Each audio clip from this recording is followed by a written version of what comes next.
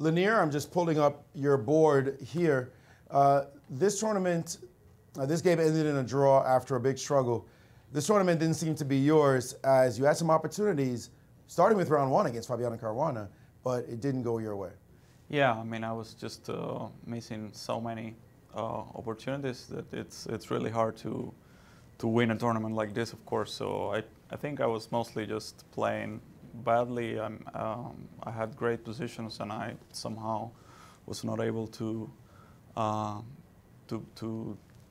just win some games. So yeah, today I think again I had a big advantage at some point.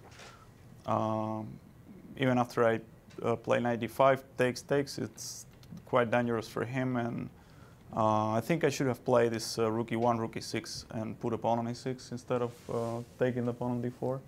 Exactly what moment, Leinier, here? Yeah, I think after bishop c4, king d6, probably rookie 1, rook e8, and rook e6 takes, pawn takes, and this is very unpleasant for black, I guess. With this pawn on e6.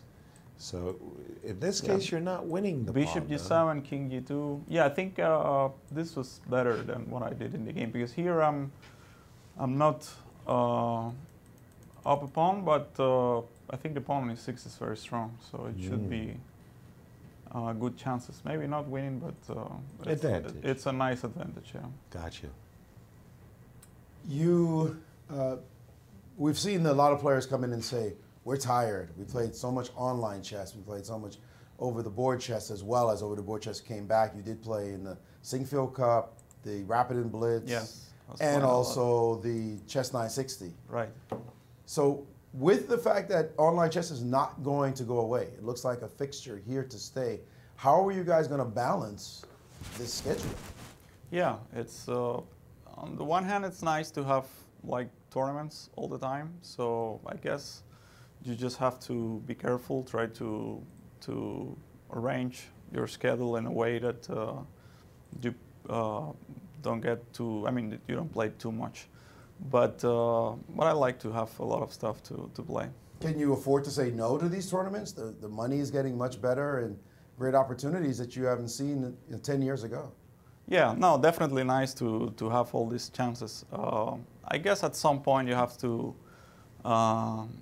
say no to something. For example, I didn't want to play the Grand Chess Suisse, which is just right now, like in a week or something, because I knew I would be completely finished after this one, after all these tournaments, and I could already feel at the end that I was just not playing well.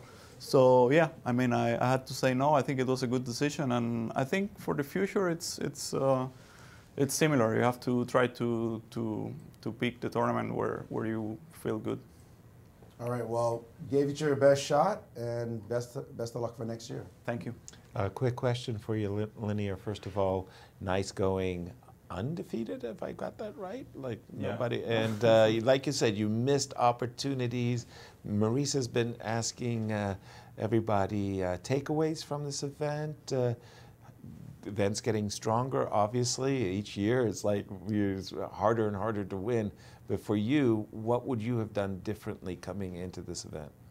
Yeah, hard to say, because as I said, I had so many chances. I felt that I was doing okay opening wise. I was getting good positions. With black, I didn't have particular problems, only in the first round, but after that I was just having good positions, frankly, and yeah, I think I was just lacking energy in the critical moments, because it's clearly a very strong tournament where people defend very well, and you just have to push a bit harder, I guess, in the critical moment to win some games, and I was just not able to do it. Leinier, all the best to you, and much success in your future. Thank you. Absolutely.